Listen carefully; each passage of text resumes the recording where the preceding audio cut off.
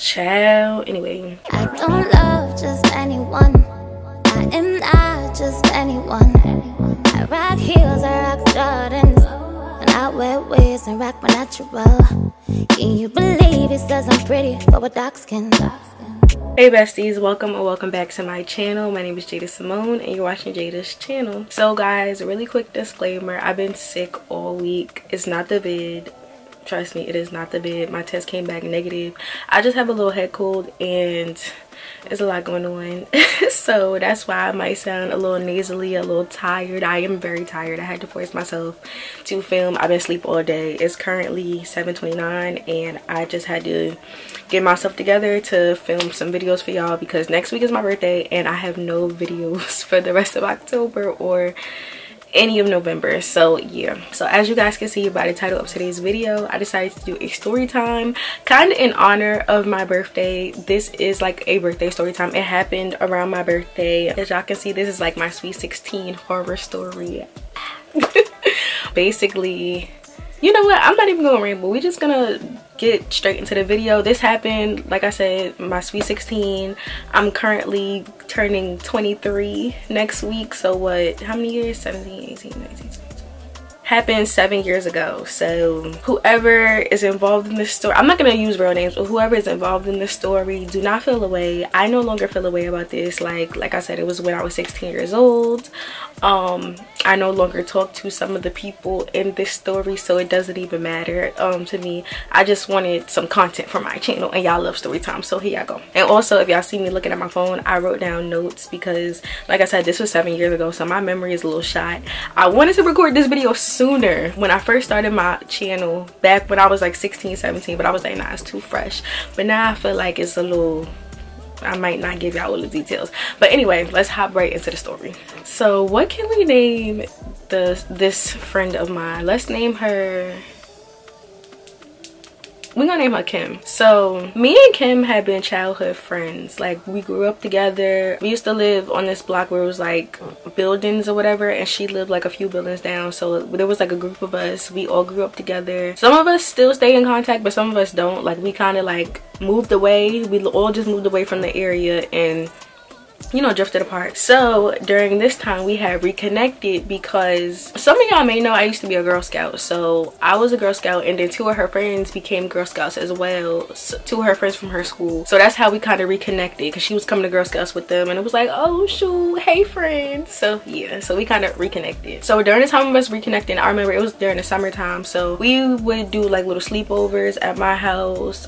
We would go, there was like a frozen yogurt place the next town over called Cups. We would go there. We would go to the mall, we would go to Starbucks, like, you know, do little cutesy teenage stuff. You know, catch the train and go about our business. As far as my sweet 16 is concerned, I had been planning my sweet 16. Like I always knew I was having a sweet 16. I probably started planning my sweet 16 when I was like 14, 15. Like I knew the color scheme. I was looking at the decorations with my mom. I knew who I wanted to be in my court. I knew who I was gonna invite. Like I had been planning it. It might not have been planned to the T, but I had been thinking about it. You know, the wheels had been turning. We knew that I was having a sweet 16. We knew the gist of everything. So of course, you know, I was bringing it up, like, because at this point it was probably like June or July or freaking August or something, and my birthday is in October, so you know, a few months away. Like with planning a party, it seemed like stuff come real quick. So I had brought up my party, like, oh yeah, I'm having a sweet 16, you want to come, yada yada yada. So she had like suggested like, oh, why don't we have a sweet 16 together? So I'm like, okay, not a bad idea, because I like, my little brain back then was just thinking like, okay, you know, instead of my mom and my parents, you know, footing the entire bill, you know, we could split it, like my half, her half, and you know, instead of all the financial responsibility being falling on my parents, you know, I don't know, I think like that. I like to save money. I'm a little frugal. But also I was like, okay, you know, this is my friend. I'm thinking that, you know, we reconnected and, you know, we was gonna be friends from here on out. So I'm thinking like, oh yeah, no problem. Like I had never had problems with this friend like when we were close growing up or anything. So I was just like, okay, cool. Like we run in similar friend groups, you know, we know some of the same people. Perfect. With that being said, we brought it up to our moms. They agreed. and we just, you know, started to get the ball rolling. So we started looking at venues. So one of the venues that we looked at, honestly, I don't even remember if we like physically went to go look at a lot, but I remember this one venue. It was a club in Hoboken, New Jersey, and it's right there on Washington Street. Like as soon as you turn on Washington Street, it's that first block. But it seemed perfect. Like it was really cute. Like it seemed like we could have like the perfect little like teen event there. The numbers, everything they was talking about was great. Everything sounded amazing. So I was like, okay, perfect, we done found a venue. I think our parents had put down a deposit and everything. I'm not completely sure, but like I know that like we had our heart set on that venue. Like everybody knew that that was the venue. And then it was time to look for dresses. So like I said, I had been planning my sweet 16 for quite some time. So I had been going to dress places and dress shops and stuff and just looking at dresses. At the time, my favorite color was purple. I know, cringy, because y'all know now my favorite color is pink, like hands down pink. But our sweet 16 colors were gonna be purple and pink. So I was gonna be purple, she was gonna be pink. So it was gonna be, you know, cute little color scheme.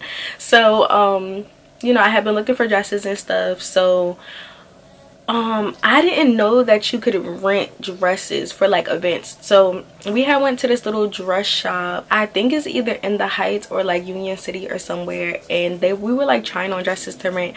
But all the like I didn't go with any of the dresses. They all looked cheapy to me, and that's just a whole nother story for a whole nother day. But yeah, we went to go look for dresses and stuff, but I ended up finding my dress at this store in Jersey Gardens, and to this day I still have that dress. I think it's in my mom's closet right now because it can't fit in my closet. I had to kick it out of my closet because that dress was huge, but it was so freaking cute. If I can find like screenshots and stuff and pictures and stuff, I'll insert them, but honestly I might not, because I'm kind of lazy. I don't feel like doing all of that. But if I do, y'all will see like all like the receipts and the tea and the pictures. So you know, I ended up finding my cute little purple dress, and we had to, so she still didn't have a dress to my knowledge, so we had to find a dress for our court. So we had agreed that like typically for like a sweet 16 court you have 16 people. So I had already had my court figured out. I was gonna like, for the party by myself, I was gonna have 8 people because I don't have a lot of friends. I never really had a lot of friends. So I was gonna do 4 boys, 4 girls for my court. Perfect, simple, that's it. For her, we agreed to have 16 people in total. So I was gonna still do the 4 boys and the 4 girls, and she was gonna do 4 boys and 4 girls. So one of the red flags was that, you know, we agreed on 8 of my closest people and then 8 of your closest people. So she had been like telling people that they could be a part of my court that I didn't even know, and then she was like messaging me like, oh, would you mind if so and so was on your court? Like what? Like how you inviting all of these people to be in our court, but they gonna be a part of like my half of the court? Like I don't even know these people, and I already have my 8 people set. Like I had my 8 closest girlfriends and then my 8 boy people, because like most of them was like my cousins. So I was just like, huh, like that don't even make sense. Like how are you inviting people to be on my court, like telling them that they was in the party and that they was gonna be a part of my court? That didn't even make no sense. So that was a red flag right there.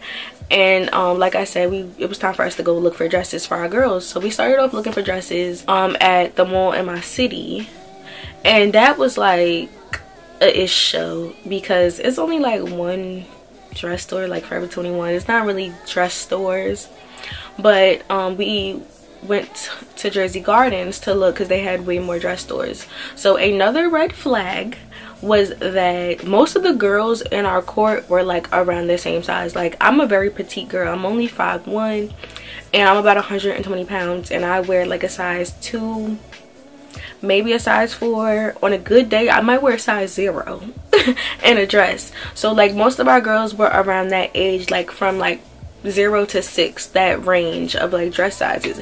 But one of her girls was like a size 12 or something, or like a 14. Like she was a size that we could not find in any of the dresses. All the dresses that we found, every single dress we could not find. They had all these sizes and they stopped it right before her size. So it was just like pretty frustrating because we were at the mall the entire day, and I think it had been like multiple days of us looking for dresses.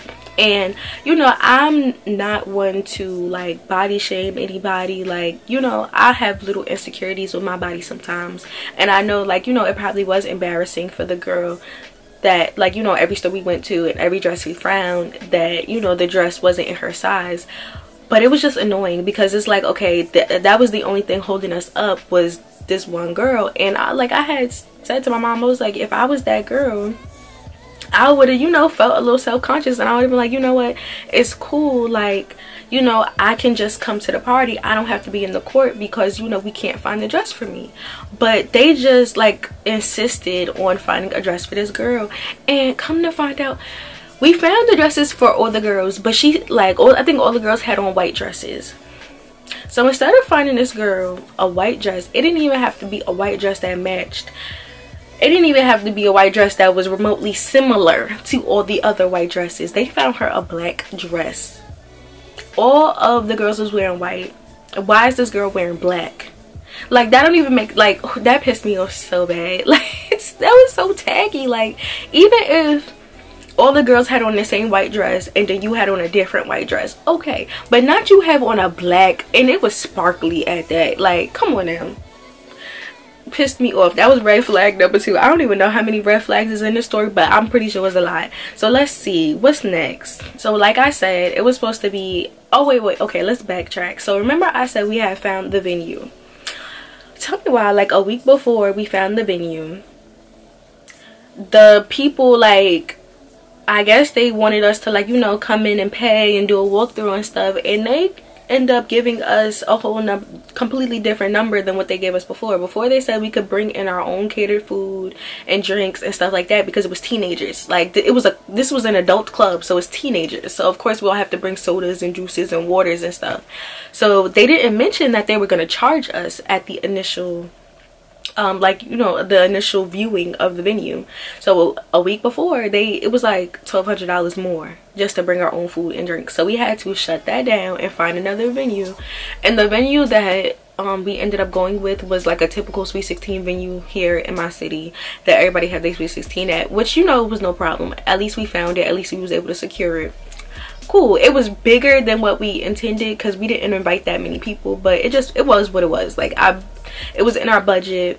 It was what it was. So the night before the party, y'all, remember how I said I was supposed to have 8 people, 4 girls and 4 boys, and she was supposed to have 8 people, 4 girls and 4 boys? Child. Anyway, the night before we had rehearsal at my house because I live in like townhouses, so there's like a little parking lot by my house. So we were gonna rehearse, do like the little dances and stuff, you know, do all the rehearsal the night before. So my 4 girls and 4 boys pull up, and her people pull up late, but she only pulled up with 4 girls. Where the boys at? Where the boys? Yo, she just pulled up with girls. So I'm like, okay, so we agreed that the court would be 60 people. Why are there only 12 people here today? And like, y'all know, for Sweet 16, like, a boy and a girl walk in together, they are escorted in together. So it was just gonna be my people escorted and then her girls walking singularly. Like, I wasn't understanding, and I didn't understand why I didn't know until the day of my party. And not to say like, oh, my party, but like I said, I have been planning my Sweet 16 for quite some time, and I wanted it to be perfect. And it wasn't like I was trying to take over everything. Like, it was just annoying how, like, every time we discussed something or planned something or agreed on something, she pulled some BS and popped up with something completely different. It was just aggravating. Like, we found the dress, you pull up with a black sparkly dress for your girl, or we agreed on 4 girls and 4 boys and you only pull up with 4 girls. Like, it was just annoying. Like, very much annoying, very much stupid. Like, at this point I was over it. But I was just thinking like, okay, you know what, I'm gonna have fun. I'm gonna have fun with my people at my party. I didn't care what was happening at her half of the party. My half of the party, I was gonna have fun. So since she only pulled up with 4 girls, we decided that my 4 boys would escort. How do I even explain this? Like, one of my girls would be on one of their arms, and then one of her girls would be on the other arm. So basically it was 3 people walking down the aisle at a time, which I still felt like was dumb, because why didn't you have 4 boys? You was trying to add all these other people. She was trying to make all these other people come to my side of the court, because she had so many people that wanted to be on her side of the court that when it came down to it, you had no people to show for it. I was just absolutely confused and annoyed. But anyway, so the day of the day of the party, you know what, hold on. So the day of the party comes and y'all remember back then when like the Vixen sewing was popping? Y'all, I had to get me a little Vixen sewing, because I was such a natural sewing mommy back then. I still do low-key miss my leave out sewings. But anyway, so the day of comes and my mom braids up my hair because my aunt was gonna do my sewing. So my mom braids the hair and my aunt comes to do my sewing, and she's like, hold on, it's too much hair left out. But when my hair is straightened, you know, it becomes straight. You know, straight hair is thinner than when your hair is blow dried or, you know, out curly and puffy. So my mom was like, I left out enough to cover the tracks. So my aunt takes out my hair, completely takes out all the braids, and then redoes the braids. So I was late. So she redid my braids, had to do the sewing, you know, fix me up all nice, do my curls, do my makeup, do my mom's makeup. So we were about 2 hours to 2.5 hours late for the party. Yes, I know. It was people like calling like, where are you, like, are we at the right party, like you're still not here. But I was just like, I don't know, I like being fashionably late, but I felt like that was OD. Two whole hours, like that was OD. But anyway, so yeah, I was late and I'm pretty sure she was mad, but like it wasn't like, I wasn't thinking about that. I was just thinking like, oh, because I think my birthday was like the next day or like 2 days later. So I was just thinking like, oh, I'm a princess, it's my birthday. We had got a car rented, like it was just lit. So we finally show up to the party and everybody's like goo gaga all over me, like, oh my gosh, your hair, you're so pretty, da, da, da. So we're about to go out and, you know, make our entrance walk or whatever, and my parents had bought me like this little masquerade mask. I still have it, I just don't know where it's at and I don't feel like looking for it, but it's like the little masquerade like blinged out mask, because they were gonna take it off and then put on my tiara and my shoes, like, you know, once I did my walk or whatever. So her mom was like, why do you get to wear a mask? Like, just walked up to me, like my mom had put the mask on me and we're ready to walk out, and her mom was like, why do you get to wear a mask? And I'm like, because my mom bought it for me. Like, I'm confused as to what you want me to say. Like, I wasn't trying to be disrespectful, because I don't disrespect my elders, but like, because my mom bought it for me because she wanted me to wear it. Like, girl, if you don't get out my face, like, that's what I was thinking. Like, anyway, so, you know, she walks first because I think she's like a week or like 6 days older than me. So she walked out first, and then it's my turn to walk out. We each had picked like a walkout song, and then we picked like a daddy daughter dance song. So I picked out my walkout song. I started walking out and I realized that this is not my walkout song, this is my daddy daughter dance song.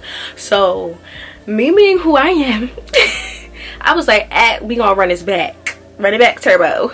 So I made everybody walk back, like, this is not how it was supposed to be, so we're doing it again, we're doing it over. So you could tell like she was pissed. I honestly did not care, like, this is my birthday, so everything is gonna be perfect.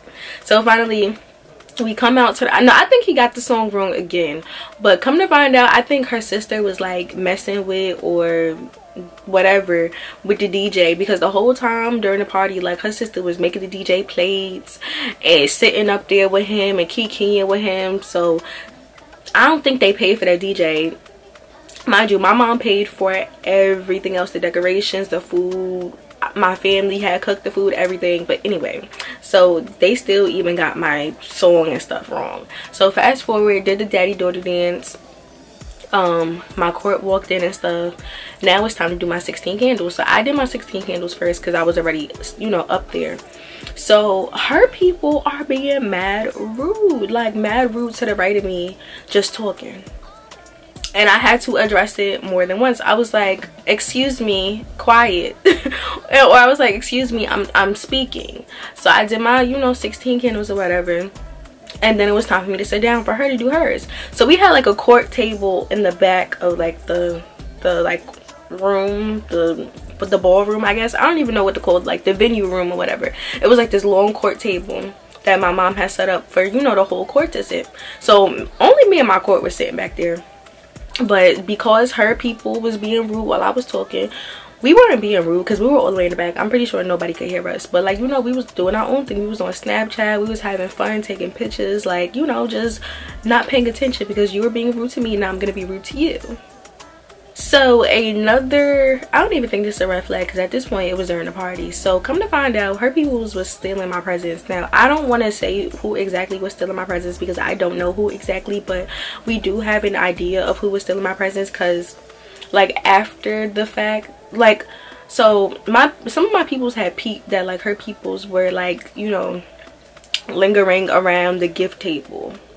And after the fact, like, you know, people who had given me presents, they were like, oh, you know, how'd you like your present? And I was like, I never got nothing from you. And they were like, well, I put the presents on the present table, so there were presents that came up missing. So people were stealing. Another thing is that one of my uncles had actually caught her talking mess about me. So like I said, we kind of ran in similar circles. So two of my cousins, she was cool with them. Like, she had liked my boy cousin, and then him and my girl cousin, like, they're mad close. So they had came. So I guess she felt comfortable talking to them.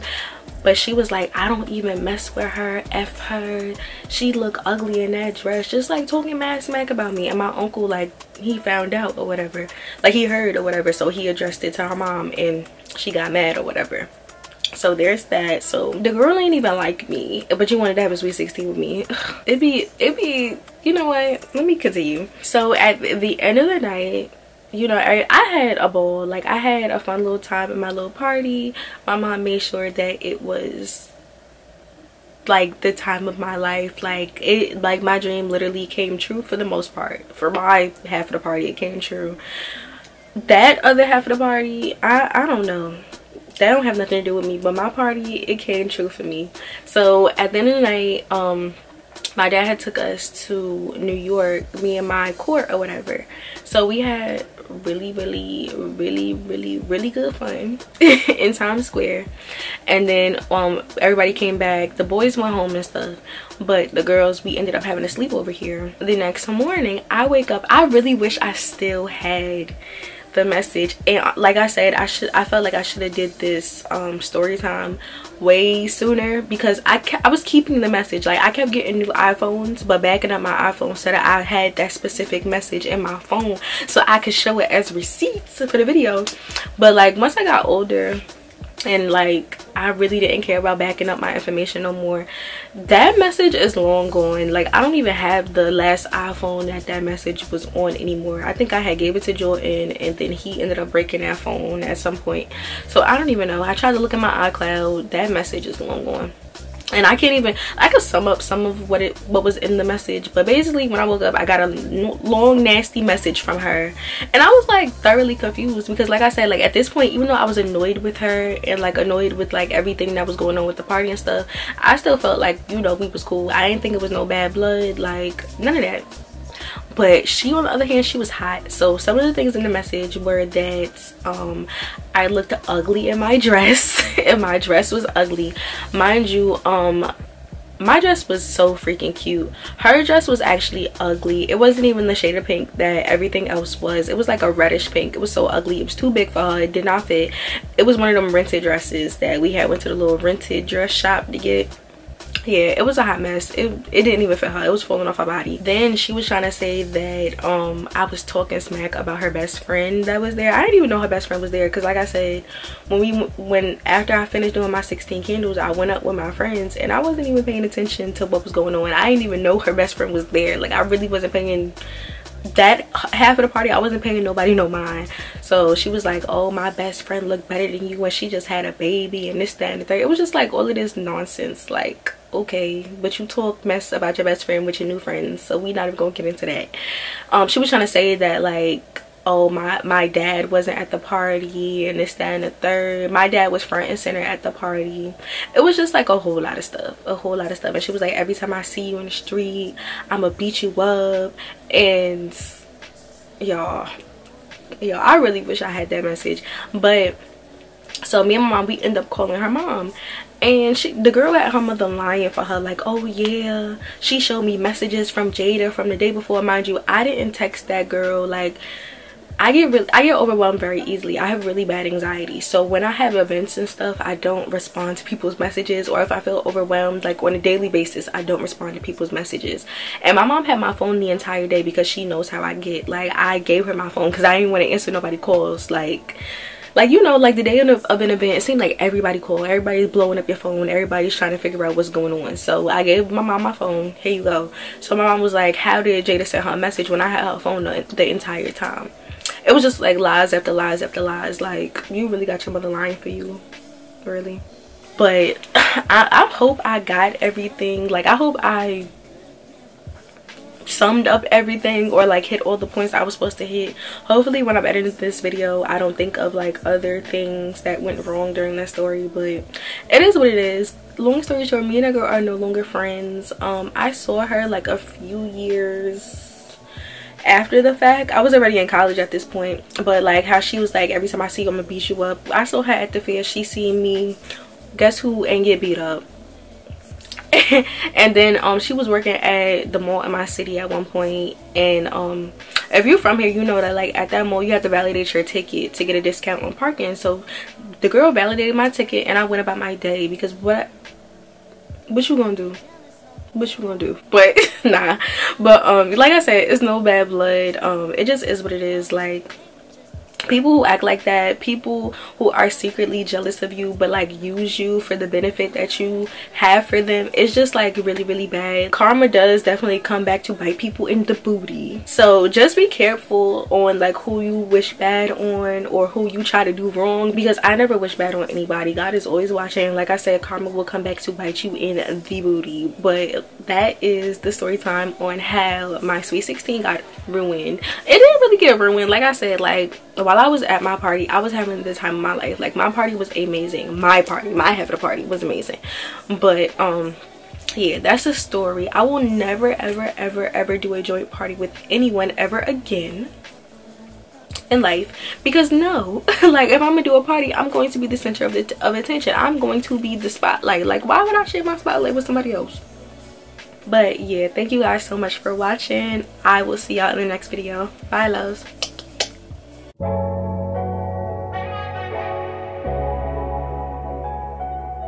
Thank you.